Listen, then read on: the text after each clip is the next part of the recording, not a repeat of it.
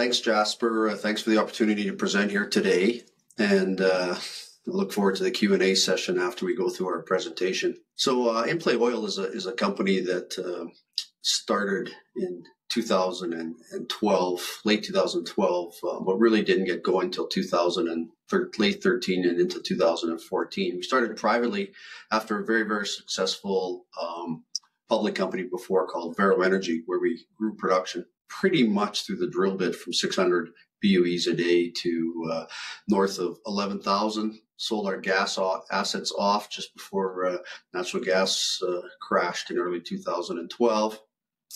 And we came up with an oil package that we grew from 1,000 barrels to 2,400 barrels in less than a year, and sold that as well at a very opportune time that actually did very well for most shareholders. So then we started Inplay Oil privately in late 2012. Not a great acquisition year in 13, and that's what you got to do as a private company or as a junior company is acquire to start usually. But really got going in 2014. Of course, there was significantly higher oil prices at that time, but we did a pretty good job putting together around 1,500 BOEs a day, predominantly oil weighted, which was our focus. Now we went through the oil price coming off significantly in 15 and 16 to a very unwanted oil market or a crude market or oil and gas market in those next few years. Ultimately, we did a reverse takeover of a company that was public. That closed in November of 2016, which ultimately, we started trading on the Toronto Stock Exchange November 10th of 2016. Our track record of what we've done is very strong since that time frame, and I got some great slides that I'm going to go over about our historical track record. Now, with that said, I know there's lots of ups and downs in our industry, but I'm very bullish. I believe we're in a multi-year oil cycle here. Right now, we've got a little bit of a reprieve. I mean, typically the oil and gas sector is strong at the beginning of a cycle and gets again stronger through mid and through the end of a cycle. Well, we had a really strong 21 and 22 after COVID, and we're in a bit of a show me mode of where crude pricing and gas pricing is going to go over the next little while. Ultimately, due to the lack of capital being spent and the discipline being showed by producers for return to shareholders instead of growth for growth's sake, and the disciplines being shown by OPEC Plus, I think we are in a very long-term commodity bull cycle for the oil and gas sector. So with that said, let's jump into to Inplay. I mean, we're a technical focused team. We have an 8-year track record of delivering what I would consider top tier per share growth amongst my oil weighted peers. We've done some great acquisitions in the last few years. That's strategic, accretive acquisitions that's made us a more sustainable company and it's provided us with a really strong balance sheet today. In fact, I've never been below 1x debt to EBITDA for any length of time, with over 17, 18 years as an executive, and the majority of that as a CEO of a company. And we're focused on continued top tier light oil growth is our focus, with the liquids coming with the natural gas and providing return to shareholders. That's what they're asking for. That's what we want to give. 2022 was a great year for us. We provided top tier production per share growth amongst our light oil peers. We had significant debt reduction. In fact, we reduced our debt by 59%, and we ended the year at a record low 0.2 times net debt to EBITDA. And we delivered our initial return of capital to shareholders. So we implemented a NCIB or a share buyback program, and in November, a monthly dividend of 1.5 cents a share or 18 cents on a per yearly basis. So 1.5 cents per month. We had records across the board, but in all reality, it was a hugely strong commodity year. We had 51% debt adjusted production per share growth, and strong funds flow and record free funds flow, paying down that debt and starting that dividend and buyback program. So our strategy in 23 and going forward is still continued top-tier production per share growth, strong free funds flow generation, conservative leverage ratios, and ultimately increasing the returns to the shareholders.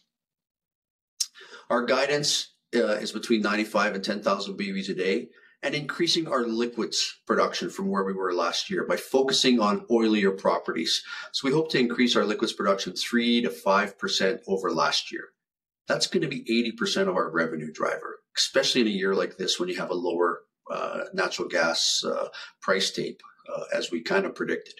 But that's going to be very strong light oil growth, somewhere in the low to mid-teens, which again maximizes our funds flow. Really quickly, again, we talked about our guidance, 9,500 to 10,000 BOEs a day, starting to push 60% light oil and natural gas liquids.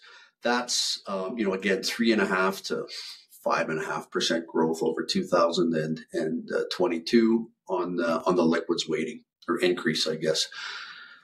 Drilling 17 to 18 net horizontal wells. We have a very strong reserve book. I have another slide. We'll talk about that. With a strong proved plus probable present value before tax 10% of $884 million. Bookings of 63% oil and natural gas liquids. We have about just under 89 million basic shares outstanding, 93 million fully diluted. At $2.60 a share, it's about a 230 million Canadian market cap.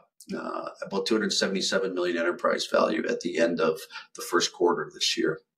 Again, that monthly dividend at $2.60 is just under 7% yield on 18 cents a year. We believe that's sustainable to a long-term $55 WTI forecast. Employees and directors own about 6.1%. I'm about 2.5% of that. And we have one large inside shareholder that's on the board of 22.6%. We ended Q1 with net bank debt of $31.1 million drawn on a $110 million credit facility and about $46.2 million of net debt. So it's a very active first quarter in Canada due to the Q2 usually being quite a bit less active due to what we call spring breakup, which is the freezing of the ground and the frost coming out of the ground and hard to get around without making a mess of roads throughout the province. So limited access at times. We have a very, very strong technical and value creation management team. Of course, myself at the top there, I'm an engineer by trade. Kevin Yakachuk, our Vice President of Exploration. We have worked together since the late 90s. We started Vero Energy. We also started Inplay Oil together as a group. Gord Rees, our most senior statesman there, Vice President of Business Development. He's been around for many years and has pretty much seen every side of the basin as we sit right now. Of course, Darren Dittmer is our CFO, so a non-technical person. Very, very strong on that side of the business. And then ultimately, Brent Howard has just replaced Thane Jensen, our original VP of operations, who has retired. Brent has strong experience in the industry. He came over as a manager of operations with our acquisition of Prairie Storm in late 2021, and we've been grooming him for this position upon Thane's retirement since November of 2021, since he came over. Really strong, experienced, I would say savvy industry board. Regan Davis has worked at all facets of the industry. He's an engineer by trade. He's worked on the oil and gas E&P side. He's worked on the service side. Joan Dunn's an accountant who's many, many years as CFOs of well-known companies in Canada. Craig Golanowski, he is the representative of Carbon Infrastructure Partners. So our biggest shareholder, he's chairman of the board. He's in control of about 22.5%. Been a great shareholder, and very, very strong on the capital market side. Steve Nikiforik, again, chair of our audit committee. He's chair of Whitecap Audit Committee, so well-known, strong company in Canada. And then Dale Schwed, president of Crew Energy, been around a long time, a geologist with just unbelievable experience across the board. This is my favorite chart by far. This is our what we've done since we went public in 2016. And again, our historical track record of top-tier growth, debt reduction, is top tier here. Now, if you take a look at the top left, that is our production per share growth, with the light green being our oil, our light oil and our natural gas liquids, the orange being our natural gas. Now, you can see really stub year was less than 2 months in 2016, so it's kind of the fourth quarter there. But 17, 18, 19, consistent growth throughout that time frame. And that was all within our cash flow. It's within our means. That's top tier. Now, the blue boxes is our production per million shares of growth. Again, ultimately, if you're growing your production, your reserves on a per share basis, if you don't blow up the balance sheet and have too much debt doing it, you're going to create value for your shareholders. And I think we've done a good job with that historically, and it's going to be great going forward. You can see 2020 on the production side. Of course, we all know what happened there was, outside of hospitality and the air industry, the oil and gas industry was one of the hardest hit due to the severe black swan event demand destruction that occurred during that time frame. So it was survive. That's what we did. In fact, not only did we survive, we thrived through that period. And then you can see strong growth back in 21. In fact, 5,750 BOEs a day in 21 versus 5,000 barrels a day in 2019. Very few companies were able to do that. And then you can see that production per share growth with the blue boxes was phenomenal through 21 and 22. And as we go to 21, 22, less production per share growth, but higher on the light oil and NGL base, of 11 to 16%. So again, I believe that'll be top tier, specifically organic drill bit type growth. Same thing on the top right on our reserves. We were growing our reserves anywhere from 6 to 12% through 16 into 2019. In 2020, we did a fabulous little acquisition at $45 oil in a very tough lending capital markets environment late in the year. And that increased our reserves, which a lot of guys were not even able to show positive reserves in 2020. And then, of course, in 21, we did another acquisition of a corporate deal, Prairie Storm Energy Corp, which closed November 30th. And you can see, again, a big upgrade in our reserves. And then organic, no acquisition year, back to our kind of 6 to 12% growth in our reserves in 2022. Very, very strong reserve growth. Bottom left, how do you look at this on a financial basis? And I mean, that is our adjusted funds flow. And if you take a look at 17, 18, and 19, the green columns, that's our whole number of funds flow. Our record year was about 32 million in 2019. The blue boxes is our funds flow per share. So we were growing it every year. 2020, as I said, just survived, and we did. Then we had record funds flow of just under 50 million in 2021. Funds flow per share of 60 plus cents per share at that time frame. And just a great year in 22. And again, let's put it in perspective. 22 was, one of the best commodity years we've seen in ages. Q2 of that year was the best commodity quarter I've ever been involved with in my 30 plus years in the industry. How does that relate to leverage on the right side? Well, you know what? In 17, we were 1.9 times debt to EBITDA. In 18, we were 1.8 times. In 19, we were 1.6 times. You know what? That's how we always used to run our businesses. But that's changed. The access to capital's changed. The access to debt's different. 21, after COVID, we got it down to 1.5 and ended 0.2 times debt to EBITDA on 22. 23, on our current forecast, we're ending the year 0 to 0.2 times through our production ranges and in our current commodity type assumptions. So unbelievable leverage reduction through that time frame. So running a really strong business through lots of ups and downs from the time we went public in 16 until current. Our year-end reserves, I think the key pieces on this is growth in all categories. Our proved developed producing case on the year-end price deck is over $3 per share. We're currently trading below that. So that's our blowdown case. If you did drill another well, your net asset value is $3.18 a share. On a proved basis, so that's adding extra undeveloped locations with a probability of 90% is about $7.20 a share. So again, we're deep value. With the yield, you got to wait while the industry changes over time here. And we did hit over $5 in June of last year. So again, strong upside to what I would consider having a much more favorable commodity tape on the oil side specifically, but oil and natural gas as well. We have just our finding costs as a company. And last year we were $15, no acquisitions, 24 on a total proved basis, 15 on approved developed producing, $27 on approved plus probable. Still providing strong economics of adding reserves. But our 3-year average is top of our peer group. And in all reality, I have peer averages, on the far right. We are significantly below the peer average, and I'll show it on the next slide. In the very top left corner, this is our addition of reserves in 2022 on a PDP finding development acquisition costs basis. We were number 3. Now, if you take a look at the 3-year average on the proved developed producing on the bottom, we're number 1.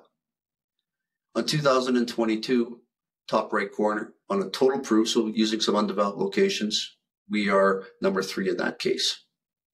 And on the 3-year average, though, we're still number 1 in total proved finding development and acquisition costs versus our peers. So we've been adding reserves very, very economically, which has, again, provided us good returns and a much more sustainable company with these smart acquisitions and our drilling program. So our long-term forecast right now, we've got a 3-year forecast out to the end of 2025. So again, we continue to believe we're providing top-tier production per share growth and free funds flow generation. Now, at $80, we're closer to 10% growth. At $60, we're close to 6% growth. Now, again, it depends a little bit on oil and gas weighting. We're going to be much oilier this year. It might not, it's not going to be quite 10%, but much more oil weighted in that revenue generating commodity, which is what we're looking for. If you take a look at the production on the bottom left chart, that tells you what we're expecting to grow. The blue dots is on a debt adjusted production per share basis. And then you can see, the chart on the bottom, which exemplifies 23, 24, 25, and the potential production growth into 2025, getting us into mid-range there, kind of mid 11,000 BOEs a day in 2025. And we're using, as you can see in the WTI price, $80.23, a little bit high now, but I believe it's going to be a strong second half of the year, $75.24 and $70.25. So it's a backwardated, closer to strip type pricing. We continue to see increased funds flow, top right corner in the green throughout that time frame, even though the WTI price, the oil price is dropping. And the bottom screen, you get to see the working capital or the net debt in reality. In 23 is slight net negative debt in the purple, strong free funds flow in the green, but working our way to cumulative net debt positive, close to $70 million in 2025 on this longer term forecast. Sustainable top tier returns. Again, this is important to us. I think you take a look at the top right and the allocation of our adjusted funds flow. The purple, I guess we got 3 commodity prices, $55, $75, $95 for 23, 24, 25. You can see the purple is our CapEx that we're spending through that time frame. The green is our free adjusted funds flow, and the orange is our dividends. As you can see, we are sustainable down for the long haul at $55 WTI with a really low leverage ratio. And that doesn't even include, at this point, cutting back on some of our growth if we get below $60, which probably would be the right thing to do, because again, part of the main driver is to show strong returns to the shareholders, is what their potential, this is what they're actually asking for right now. So the majority of our production comes from a zone called the Cardum. So if you take a look at the Alberta map in the top right corner, of course, our head office is in Calgary, Alberta. The Cardum is about a 2.5-hour drive into the middle of that Willesden Green Pembina field. The Pembina Cardum is the oldest, largest conventional light oil pool in Western Canada. It was discovered in the 50s and delineated through the 60s and 70s, and the good quality part of the pool was water flooded, implemented very quickly. Billions, well into the teens of billions of oil in place in this pool with relatively low recovery factors. You can see our land base in yellow. We're going in there and we're drilling more on the edges of the pool and deeper in many cases where the oil from the pool was never recovered with vertical wells. But horizontal 1 mile to 2 mile wells, or I guess 1.6 to 3.2 kilometer type wells with multi-fracs throughout that wells are liberating much more of that oil from the reservoir that was never drained in the original type of technology and vertical production. Willesden Green's in the bottom. It was found a little bit later, but it's very similar, delineated through the 60s, 70s, and 80s. Water flood put in place in the main part of the pool.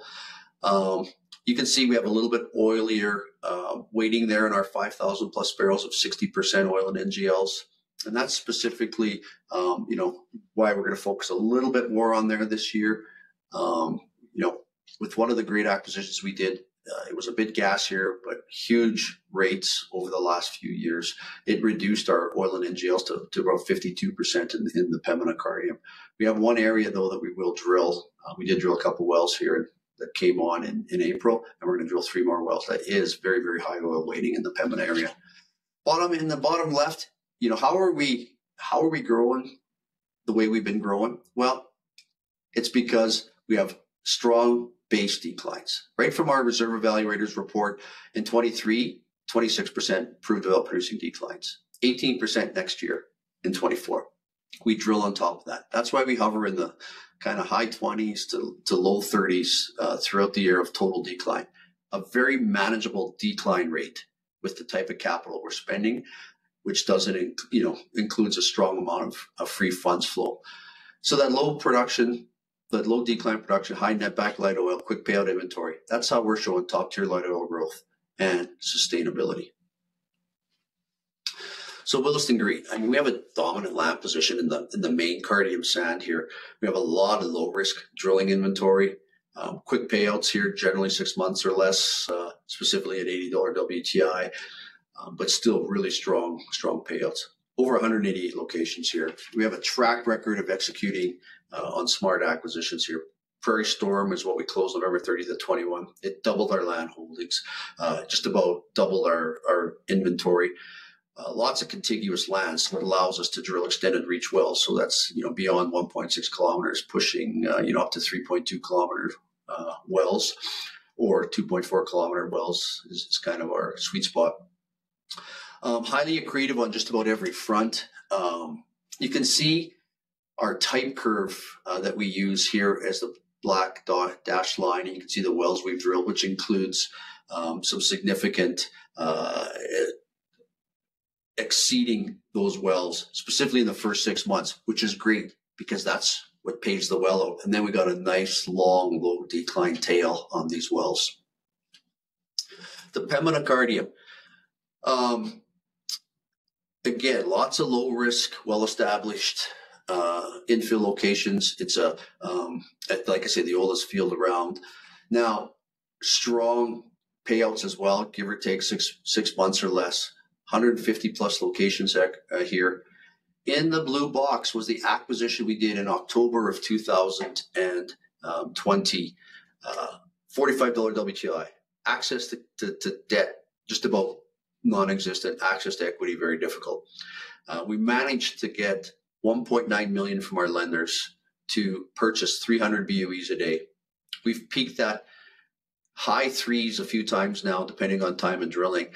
But like I say, strong results. We had this 100%. We drilled 3 wells in the beginning of 2021. We built a full facility to handle the new growth in this. We drilled another 3 wells in July, coming on in August. Basically, we paid the facility, the acquisition costs, and the first amount of drilling in about 9-10 months. Just a strong return. In 2021, we purchased this for $1.9 million. In 2021, we did $22 million in cash flow. We did $77 million in cash flow on this in 2022. So again, just a phenomenal acquisition. So again, strong track record in that. And you can see our type curve here in black, and you can see our BOE numbers of all of our wells here. Again, now gassier, so higher BOEs a day. We don't own the gas infrastructure here, hence why with the gas prices that we predicted coming down in 2023, specifically this summer, we changed our focus from drilling here. So again, a little less growth occurs, but where we are planning on drilling is going to have a lot more oil and natural gas liquids waiting to it, which we've talked about a few times here. We drilled 2 wells up in this area here in the first quarter, and they're spectacular. They've been averaging just under 300 BOEs a day since we brought them on in the middle of April, and they're on pump, showing very little decline, and they've been hovering around 80% oil and NGL. So again, we plan on coming back here with 3 more wells by the end of the year. When you take a look at economics, the Cardum is a well-established play. It provides some of the best, what I would consider low-risk returns in the Western Canadian Sedimentary Basin. It's so well delineated geologically with the Cardum verticals, with deeper zones, with wells going through it into the deeper zones. So you have a strong idea of what the boundaries are and what the play looks like. But let's just focus on, and we'll talk about the Willesden Green 1.5 mile wells. We're at $3.4 million now to drill, complete, whip tie in. It's gone up significantly in the past few years, but at $80 WTI, we're paying out in 0.6 of a year on our type curves, which we tend to be exceeding. So I kind of think, on average about 0.5 times a year. Strong rates of returns, across the board here. So our forecast right now, so our WTI oil price is $80 US per barrel. It's a little high compared to today's oil price. I think most of our peers and the analysts still are using predominantly an $80 price, and we will reevaluate it in the second half of the year when we come up with our third quarter. But at $80 WTI, again, let's put it in perspective. I believe we're going to have a strong second half of the year, specifically because when I take a look at the inventories in the world, they are dropping, and they're going to continue to drop here now. A lot of the inventory on the water has disappeared, specifically Iranian inventory in the tankers has now been mitigated. The U.S. is sitting at an oil inventory right in the middle of the 5-year average, but distillates and gasoline is below the 5-year average. Refiners have been in maintenance season. They're going to have to come on, and they're going to have to go like crazy to keep up with demand of gasoline and diesel and heating oils come fall. So you're going to see, I believe, the inventory starting to drop here. And hence, you've got OPEC on the throttle, who specifically Saudi is in charge of that and wants to ensure a certain oil price so they can hit their targets of their new economy. But we talked about our production. You get a net back of mid-range $37.50 per BOE, funds flow mid-range of $120 million. Capital program $75 to $80 million, drilling 17 to 18 wells, giving us free funds flow of about $40 million, and the dividend about 15-16% at current share price. That's a free funds flow yield mid-range of 17.5%. So ultimately, could we be giving up that 17.5% to our shareholders? Yeah, that could happen. Small working capital deficit at the end of the year with a leverage ratio of 0.00, 0.2 times. Now, the one thing I'd like to point out, we pay our services, we pay our people in Canadian dollars. We sell our oil in US dollars. Our Canadian dollar used to be very consistent, and it used to kind of go up and down with oil price. Typically, when we used to have oil prices of $80 WTI, you would get 76 to even probably 78 to 82 cents a share, or 82 cents Canadian dollar on that. When oil's $100, we used to get the Canadian dollar being on par 1 times or even higher than the US dollars. I think in 2014, we hit a high of, we were 6 cents higher than the US dollar when it was over $100 WTI. Guess what? We've decoupled as a Canadian dollar compared to the WTI price. I mean, even last year in Q2, when WTI was $110, our dollar was around 76 cents. That's huge for us. And you can see it at $80 WTI, I'm getting $105 Canadian for my oil at the wellhead. So for the rest of the year, I mean, if you had $5 WTI difference, every $5 WTI is about a $6 million loss in our funds flow. And every 50 cents an AECO is about a $2 million loss in our funds flow. But again, with our low leverage position, all of our returns to shareholders are very sustainable. On our environmental leadership side, you know, our inaugural sustainability report was released last year in September 2022. It's available on our website. So we put in our 2020 and our 2021 numbers. We've put us up, I guess more importantly, top left corner. The biggest thing we can do as a light oil conventional producer is reduce our greenhouse gas emissions. And we did it 12% in 18. We did 26% going into 19. Of course, through COVID, it was very tough showing reductions. Just lack of capital. It was just survive mode. And then another strong year of 23% reductions in 2021. But when we look at our greenhouse gas emissions versus our peers in the bottom left corner, that's kilograms of CO2 equivalent per barrel of oil equivalent. You know, we're sitting number 2 in that light oil conventional peer group of people that have reported. So very, very strong on the environmental, social governance side of our business, as you can attain in our sustainability report. That's it. And we had a great year in 2022, executed on our strategy of top-tier production per share growth, 59% debt reduction, initiated a dividend, and started a share buyback program. Our forecast today shows sustainability down to very low commodity prices right now. But again, you know, mid-range, 120 million, 17.5% free funds flow yield, low leverage, and strong production growth. We show that sustainability return to shareholders down to as low as $55 WTI. That occurred for 3 years. I have a tough time believing that's going to occur for 3 years. Bottom line, we positioned ourselves to execute on additional and accretive acquisitions with hopefully minimal equity dilution. Again, we've done a great job with it before. You know, we've shown what we can do on these acquisitions, and that is, you know, will continue to be a part of our strategy as we move forward. We're fussy though. I mean, we didn't execute on any in 2022 because it was a tough year with the high commodity prices and where the industry sat, you know, as far as expectations on sales. With that, I'll end this part of the conversation, and we can start talking with Jasper here. Thank you for the great presentation, Doug. We'll now move on to the Q&A session, which will be divided into 3 parts, each of which constitute a pillar of Inplay's investment case. The first is the management and board, where we will discuss Doug's track record, the board's role in Inplay, and its largest shareholder. We will then move on to the most important pillar, the oil and gas production, which will cover each avenue of Inplay's production.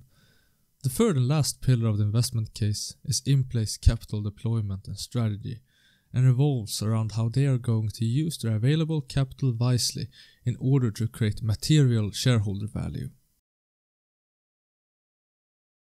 So, Doug, you're an experienced operator in the Canadian oil and gas industry, and you're the founder of Inplay.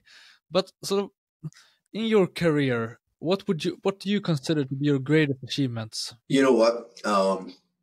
I've been running a company, you know, since 2005. And, you know, I've gone through 2 really, really difficult time frames. First of all, the financial crisis in 2008, the fall, and going into 2009. And that was a very, very difficult time. We maneuvered through it.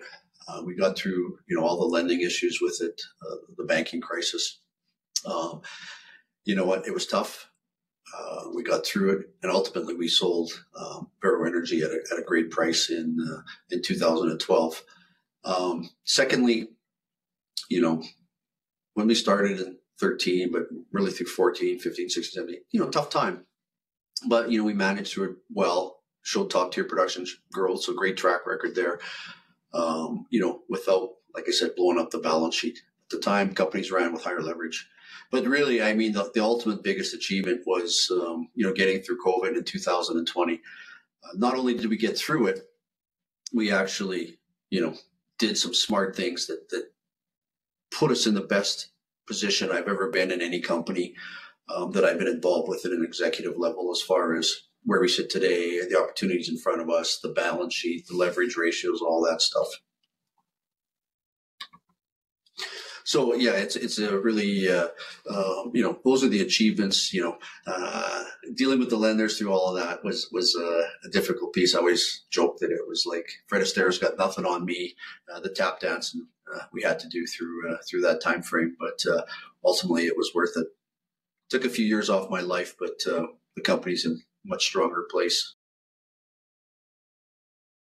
If we move on to the board, all of the board members, as you outline in your presentation, have decades of experience in the oil and gas industry. But sort of how active are they in the decision making of Inplay? I think the board in general is I think they're doing a fabulous job providing sound guidance. I think they're doing, with their experience level that they have, which is hugely strong in the Canadian oil and gas industry. Their activeness is consistent, and I believe what they should be as a board level. Again, they get a lot more active on, depending on the size of the decision and the capital allocation. There's a lot more time being spent on there, and particularly with the main shareholder being on the board and Carbon Infrastructure Partners, who have a very strong technical team. So, they do a lot of work on that side, to walk through their investments. So again, really, really strong leadership right across the board people that we have. You're by far largest shareholders, Carbon Infrastructure Partner, private equity firm, close to 25% ownership, and they have one board seat. So how is your relationship with them? How did they got involved in Inplay, and how active are they in the decision making ultimately? Yeah, so we sold Vero in late 2012. We started Inplay, that year, but really tried to get going in 13. Tough year for acquisitions, tough year to raise capital. So we pretty much had to go the private route. And we talked to a lot of private equity firms, and JOG was the one, which is now Carbon Infrastructure Partners, that we thought was the best suited for us. We talked to them. We looked at a lot of acquisitions with them. We did some stuff on our own with our own money, but then they came on board in 2014, early with the start of our acquisition program. And you know what? They added more money in 2016 when we went public. And they've been with us ever since. They have not sold a share. It's been a very, very favorable, strong relationship, and it's gotten better over the years.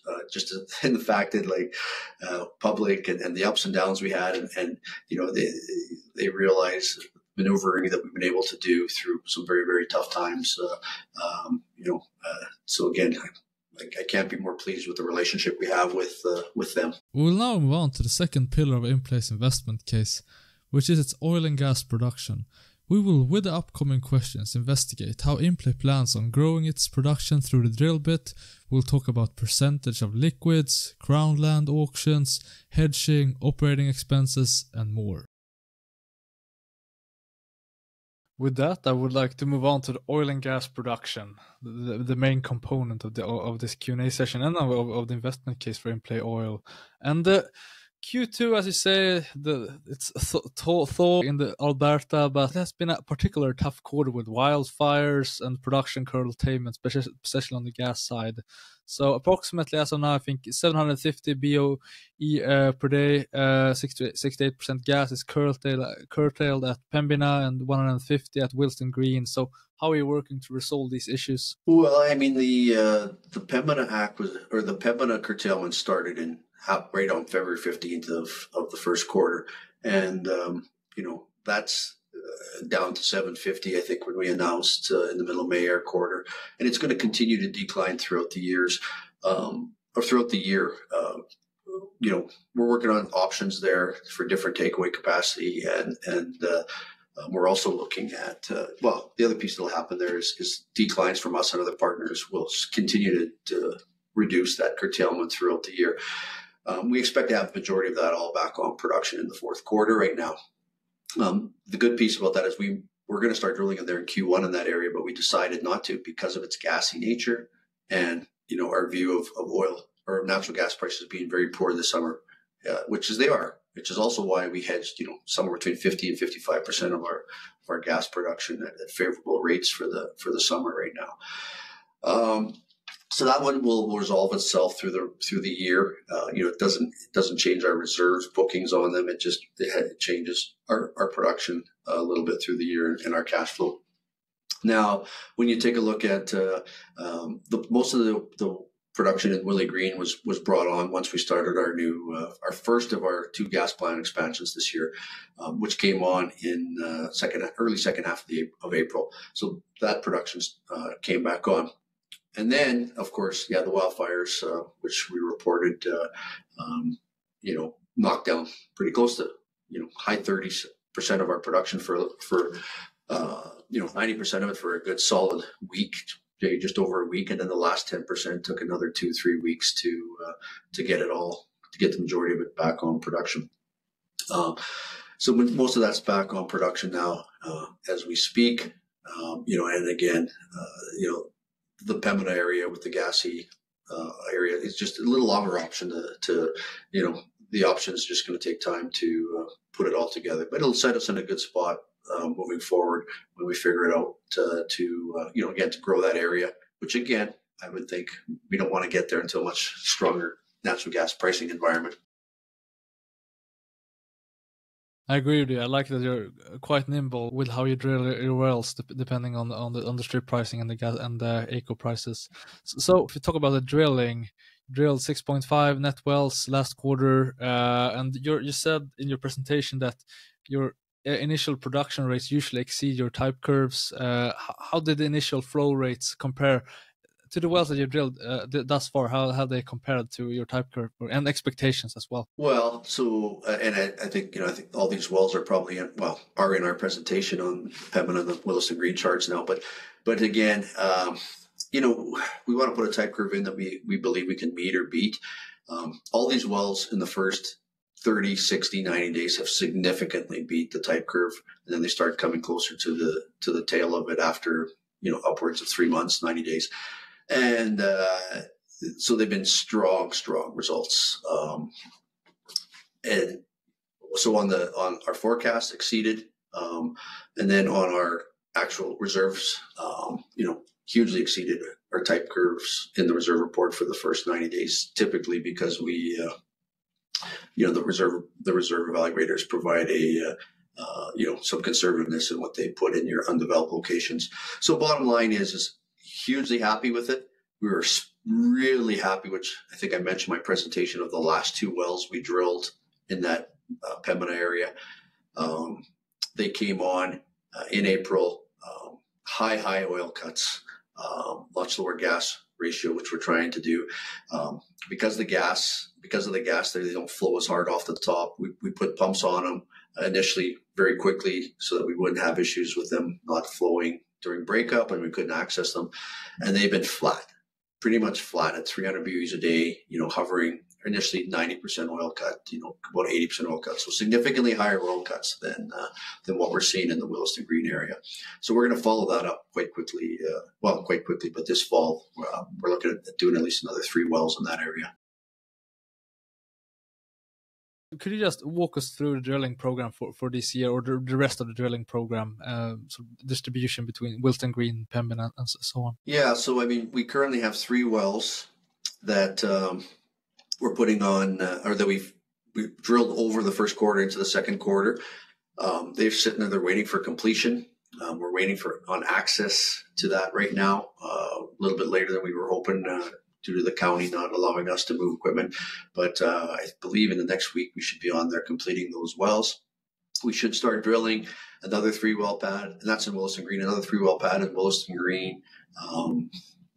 Maybe the end of the month, again, depending on access, move, so everything, services, maybe start late in June or at minimum early July. So then those 3 wells will be completed, give or take, by the end of July, on production, hopefully about the middle of August. And then around, in that first few weeks of August, towards the middle of August, we expect to have our second gas plant expansion started up and ready to go, pretty close to the timing of bringing on the next 3 wells there. And then again, we're looking at another 3-well, could be a little bit more, maybe 4 wells in that oilier area back in Pembina. And then we have some different opportunities, back in Willesden Green we'd look at, or potentially another Belly River or 2 Belly River wells, which we don't talk about too much, but we drilled 2 at the end of the year last year that, again, hugely exceeded our expectations. We used technology. We haven't drilled in there since 2018, well, actually 17 and into early 18. And we use some of the new technology that we've been using in the Cardum there, and again, sizable beat on our type curves and our reserves. So that's a very high quality light oil area, typically 90% plus light oil. It's actually a little bit better quality than the Cardum oil. I know you already have guidance for 2024 and 2025, but I just would like to hear your opinion. So, I mean, you're roughly in the sort of roughly 58%, 61% liquids. Is that sort of course, it depends on the gas prices, but if you're thinking 1-2 years out, is that something that you would like to stick to that, or would you even increase that percentage come from NGLs and crude oil? I think in our area, it's hard to get a whole lot above that. There's a few guys that might be 63% if you're, high weighted to the Cardum. But in general, that seems to be, the average at best is in that 60% range of oil and natural gas liquids, just due to the nature of the solution gas that comes with the property.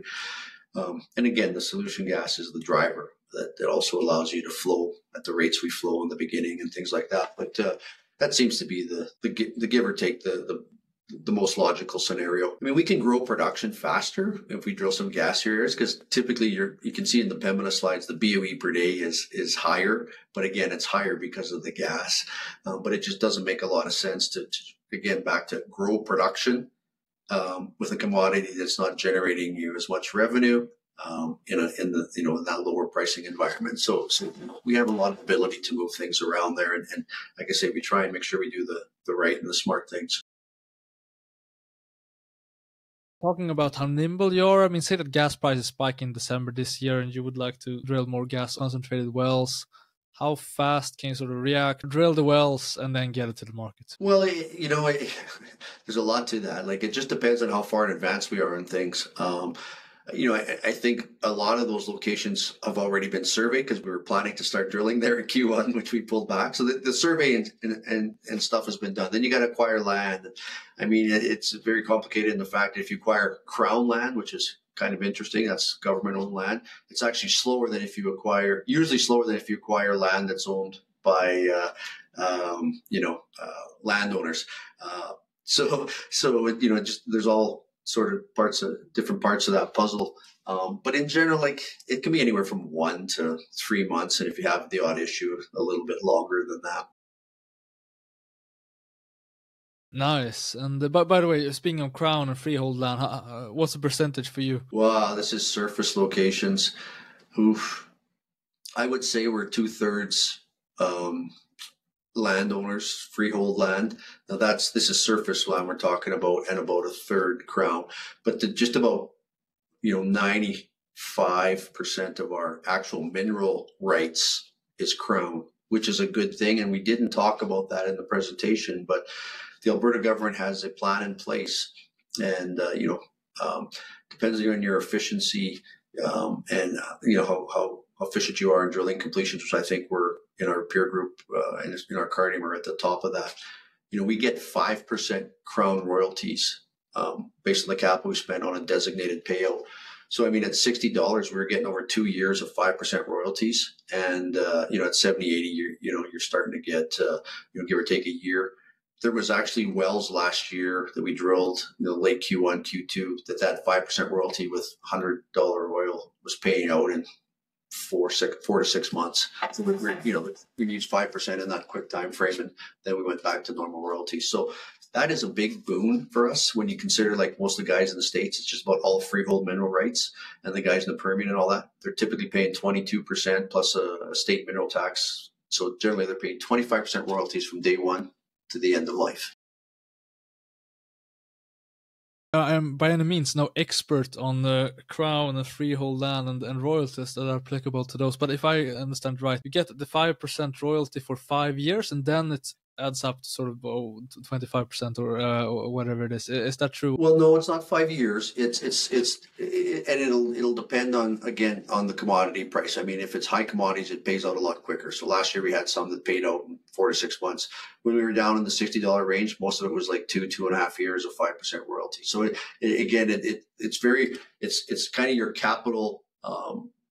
At higher commodity prices, we're paying out quicker. It's about your capital intensity. It's quite a well done program in general. But that's how it works. And then, again, our royalties with the Crown is always related to oil price and the production rate of the well. So the lower the rate, as the well gets older, the lower the rate, a little lower royalties. And of course, the higher the commodity price, the government gets a higher share of the royalty payments. Once the well is paid out, then the higher royalty rate starts to apply. If I correct. How many of the wells that you're drilling this year are unbooked, sort of more exploration wells? I mean, so far as we know, I think there's 1 or 2, and then secondly, like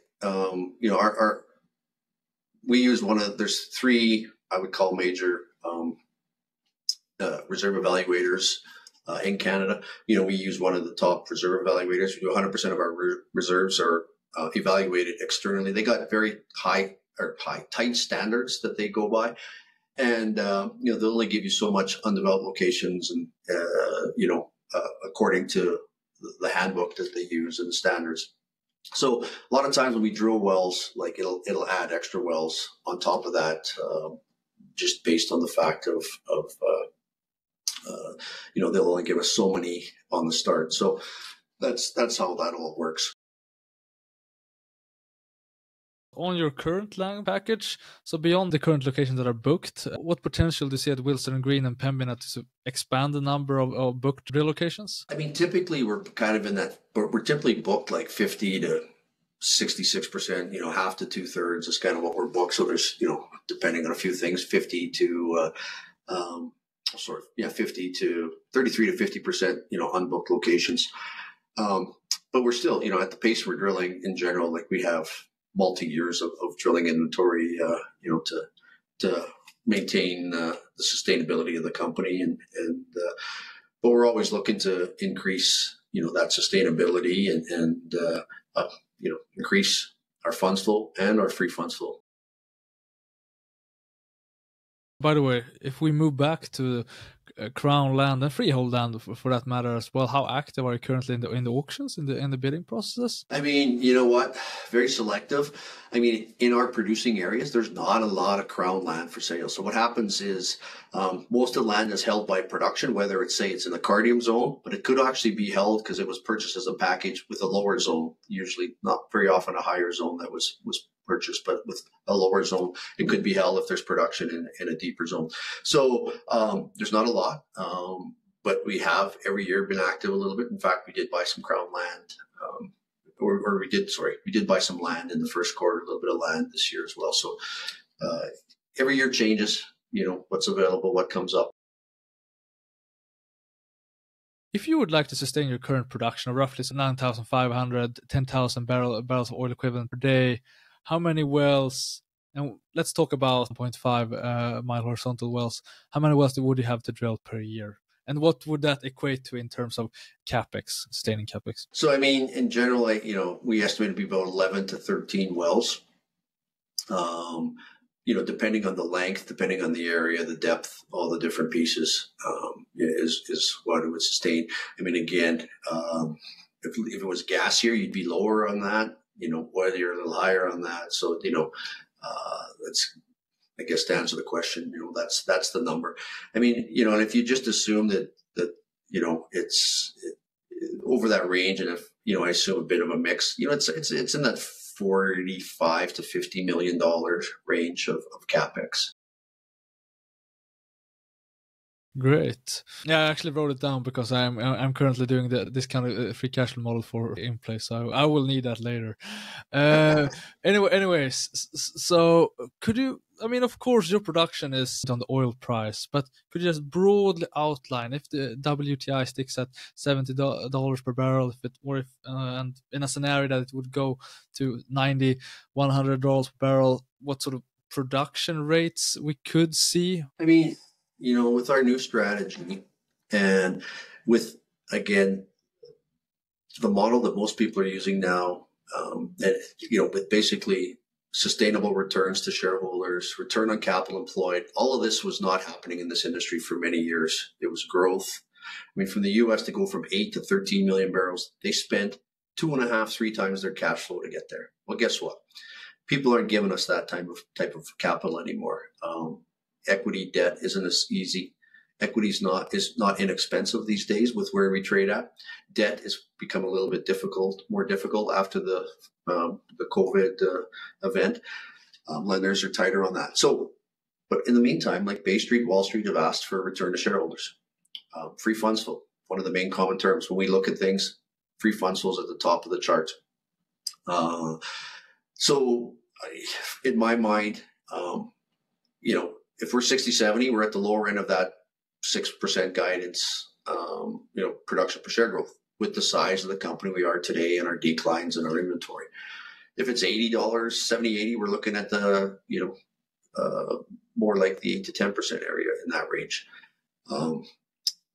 If it goes above that, I don't foresee a scenario that we get more aggressive. Our declines are sustainable the way they are. If we go $90 to $100, I think it's a great time to pay down debt and to look at returning more to the shareholders. To increase capital spending, I'm not sure the service industry could handle everybody increasing their capital by 25% even. The industry was decimated, the service side, through COVID, and it hasn't returned to those levels.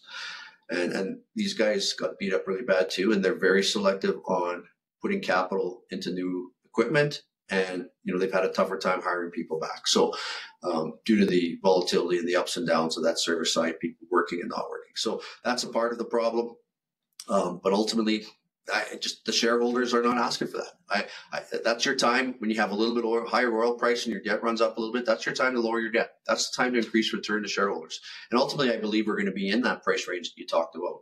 And, that's just going to be a great time for everybody. Well, great to hear that. Even in a scenario of a significantly higher oil price, that you would focus on return to shareholders other than sort of, drilling and having a 40% decline per year, which is... Yeah, well, that's right. Let me add to that. I've been there. We've done that as a junior company. Use just good pricing, $80, $90, $100, $4 gas. You have all this cash flow. And we used to be able to just drill and grow like crazy. The problem is you'd have 40-45% declines, and also oil goes to 60 or 50. Gas goes to, $2.50 an MCF, or maybe $1.50 an MCF. We had under $2 many years. All of a sudden, I don't have enough cash flow to stay flat, right? And that was a tough way to run the business, and not an efficient way to run the business. And it's, as a shareholder, why would you want to hold that when you know that they can't even stay flat in production and the revenue's off? This is a much more consistent, smart way to run the business and to see where we're going to go as an industry forward. The discipline's been amazing as far as not spending all the free funds flow and cash flow on paying down debt, on returns to shareholders. It's pretty much across the board. There's very few guys that are just growth driven right now. And the statistics are showing that if you're all about growth, you're not getting, in most cases, the highest returns. The highest share price, the highest spot to be in there. Regarding your assets in the Cardum formation, you produce light and sweet oil. Could you just tell the viewers what differential you approximately have compared to the WTI? Yeah, so I mean, we sell what they call MSW, which is mixed sweet blend. Other people have called it Edmonton Par. And in reality, it's very close to WTI as far as quality. It has a slight discount of a couple dollars to it. But more importantly, there's a MSW differential, and it's kind of been hovering between $2 and $3 the last 2 years off of WTI. So $2 or $3 US off of WTI. Sometimes spiked into the threes and sometimes spiked into the ones, but that's where it's been hovering. And to be honest, it looks like where it's going to hover quite a bit going forward. I mean, we're not growing light crude in Canada basically at all. We can grow WCS, Western Canadian Select, which is the heavier blend. Oil sands can grow it, even though they're not just about done growing because of lack of takeaway. And, some of the other plays that are quite popular right now have like the Clearwater are on a WCS discount, which is again much higher. Today it's WCS is $12, $12 to $14. It's been kind of hovering on a U.S. differential basis, and last year it was as high as 25 to 30, just under $30 at times. The Western Canadian Select, the heavier blend, and that doesn't even include the cost of the diluent that's required to put into it for it to flow on the pipelines, typically to the U.S. Midwest and the Gulf Coast. You also have I think sort of 16% of your reserves are natural gas liquids. So could you just explain to the viewers what your natural gas liquids primarily consist of, and what pricing that applies to them? That's a very complicated question. I'm going to try and do this as simple as I can. But basically, so natural gas liquids generally combines ethane. So of course, natural gas straight is methane, but it's ethane, propane, butane, pentanes, which is C5 plus, and condensate. Now, depending what kind of facility you go into, a deeper cut facility will cut a lot of more of those products out, and you can get a wider suite.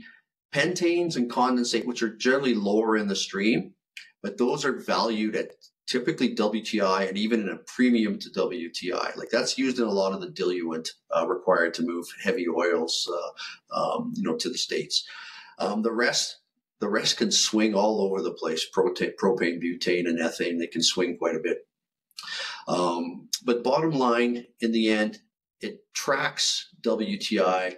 And, over the last 2 years, we've been pretty much hovering at about, as a blended liquids base, 40 to 45% of WTI. So, I mean, at $100, we're getting $40 to $45. Still a lot better than gas price, even if you use a 6-to-1 conversion, right? You're getting, $8, $7-8 MCF equivalent. So, it's a bigger part of the equation. And the nice thing about it is, like, when you transporting to a lot of these facilities, natural gas just kind of pays for the transportation costs, but the liquids are where you actually make money.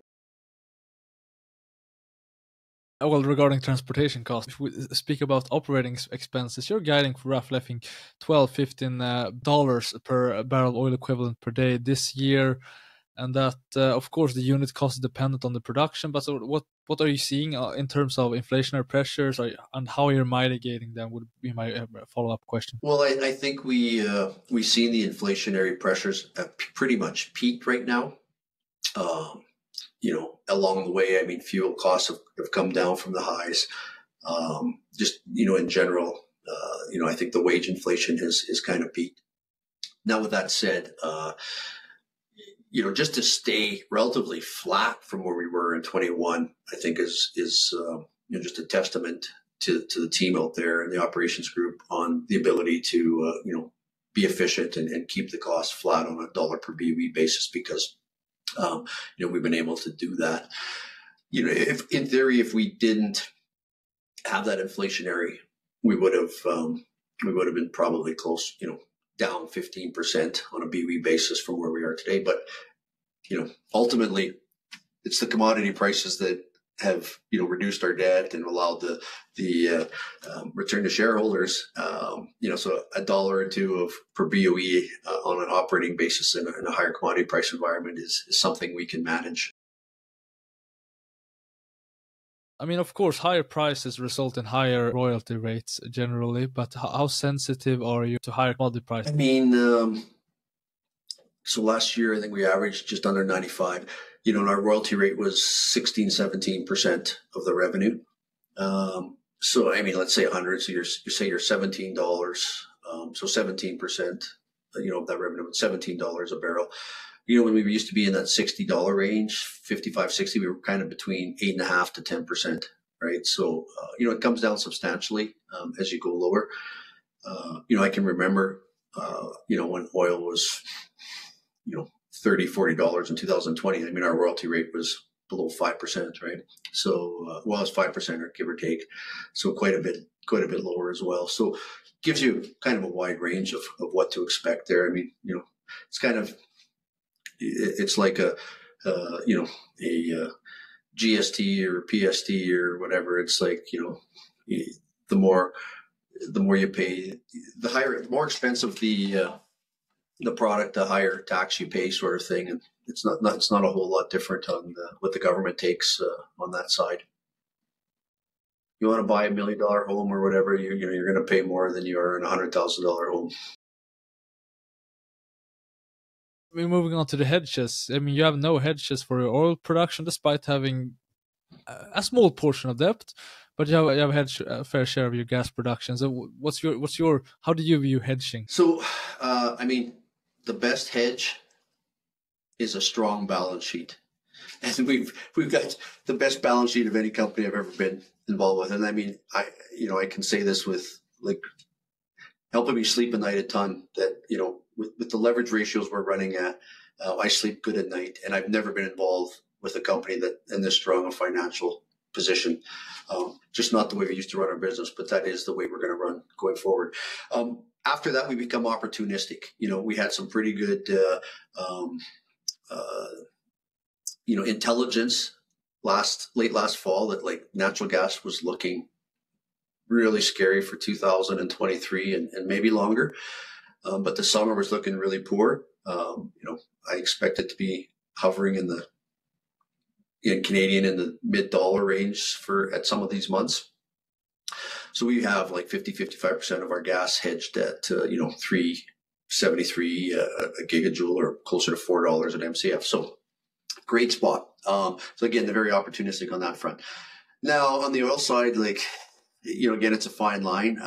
If we do some deals and we lever up a little higher than we are, we're going to hedge, protect the free funds flow, protect the capital program, protect bringing that debt back down to, below 0.5 times in a short period of time frame, and ultimately, increasing free funds flow or the return to shareholders. So I mean, that's generally how we look at the hedging.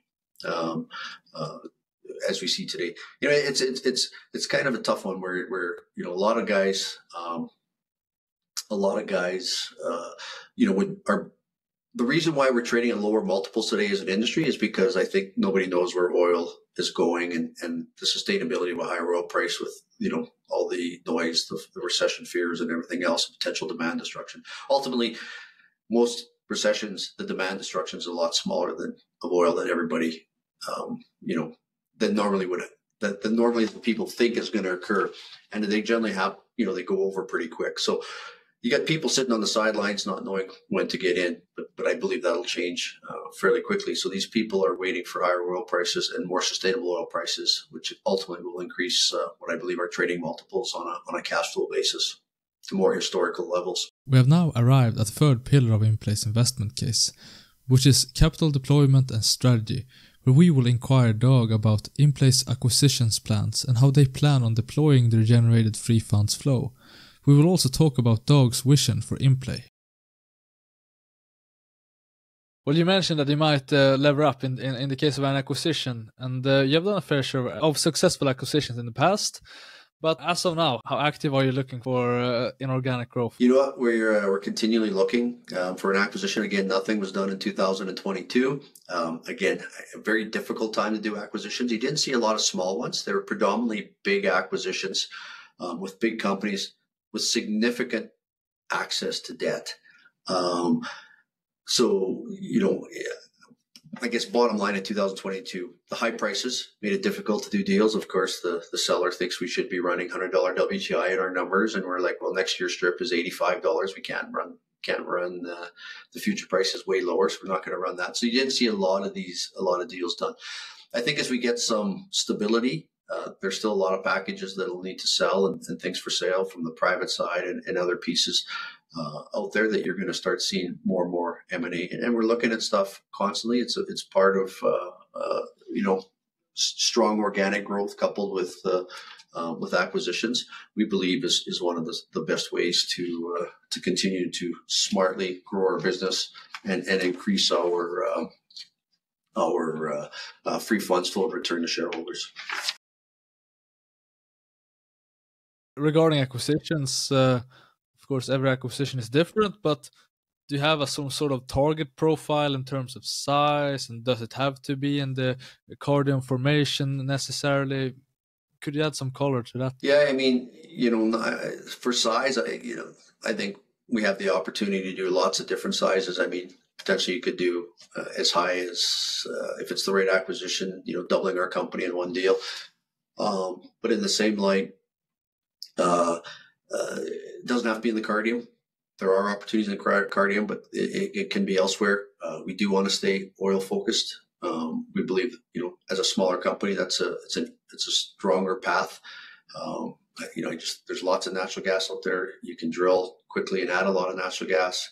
Then you got to deal with facilities and stuff like that. So it's a much bigger company game in our mind than a small company game.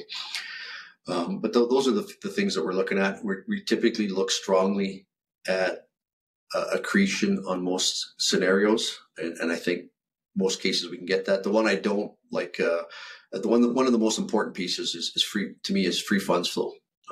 Is accretive on free funds flow. That's a driver. That's your sustainability. That's your return to shareholders piece. Well, regarding if you would like to stay in Cardum, I didn't get that. Would you like to stay in Cardum, or could you, for example, consider move out to, I don't know, Saskatchewan or the Clearwater? Yeah, no, I mean, we would consider getting another core area.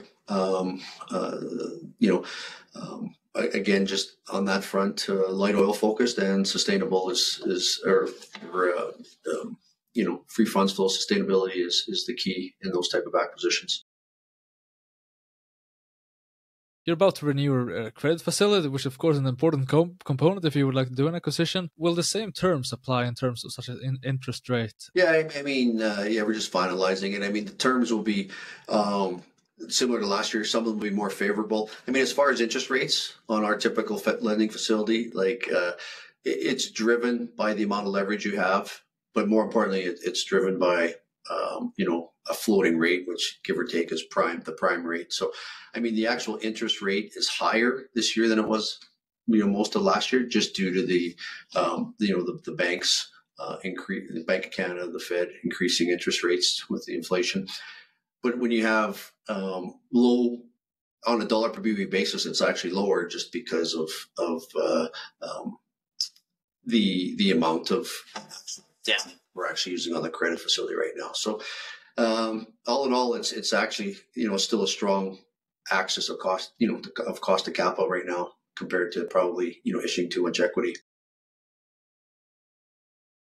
Yeah, what approximately 110 million in your credit facility. So you would rather, in the case of a little bit of a larger acquisition, you would rather use that instead of issuing equity. There would be both. There would be both, right? I mean, you're not going to just get away with one or the other. I think you'd use either or or either or. You'd use both, but again, a little bit heavier weighted to the debt side right now as we see it, and it's actually amazing. With anything we look at, we stay give or take one or below, and within 2 quarters we tend to be below 0.5 times. debt to EBITDA again. So we're not going to over lever. And again, we'll hedge accordingly to make sure that we get back to a level that allows us to return more to the shareholders in a really short basis. And in the meantime, we don't expect any changes to our current return to shareholder program through it all. Everything we model has that staying in it. Great. Regarding return to shareholders, that was actually what my next question was targeting. Because you're quite recently instituted a sustainable dividend at current share prices, roughly 7 to 7.5% dividend yield, but you're only paying out 16 million Canadian, and your free funds flow, depending on the WTI, is 3 times that, in some cases. I think you're guiding for 37 to 48 million Canadian this year. Anyways, how are you looking to deploy your generated free cash flows? How are you thinking in terms of increased dividends, drilling, share buybacks? Yeah, I mean, ultimately increased free funds flow, it'd be a combination of share buybacks and dividend increases. I mean, we do have a high weighting towards retail investors, which tend to like the dividend payments. Institutions sometimes like share buybacks, more share buybacks. But ultimately, I like to use that clean balance sheet to get bigger. I think getting bigger is important. I think we'll get more eyeballs on us, more institutions on us. So that's a big part of the strategy, to use the pristine balance sheet for that getting bigger. And ultimately, like I say, it's like everything we look towards is increasing our return to shareholders. So that's how we look at it. Keeping the leverage low. Nice. Sounds like we in the near future could expect a higher payout ratio, perhaps, including the buybacks. I hope so. I enjoy seeing that come in every month. That was actually my second last question. So now I would actually like to ask you the final question, which is most suitable to you, not only because you're CDO, but you're also the founder of Inplay Oil. And a heavy shareholder. So where do you envision Inplay Oil in 5 years? I mean, that's a great question. I see us growing to be a $1 to $2 billion company in the next 5 years, with low leverage, strong free funds flow. I mean, ultimately, I believe that'll get us purchased somewhere along the way, as you're going to see less new growth oil properties, still strong demand required for energy. You're going to see strong commodity prices, less growth. You're going to see less companies, and the larger companies are going to have to go after the smaller ones, especially if it's very strong free cash flow accretive, because that's going to be one of the biggest drivers for everybody in the end, is to provide return to shareholders for years to come. Ultimately, like I say, we want to get sizably bigger. We want to sell. We'll look to sell at the appropriate time, and there'll be more competition as there's less companies for sales, and less opportunity to purchase things as you get less and less companies and less fields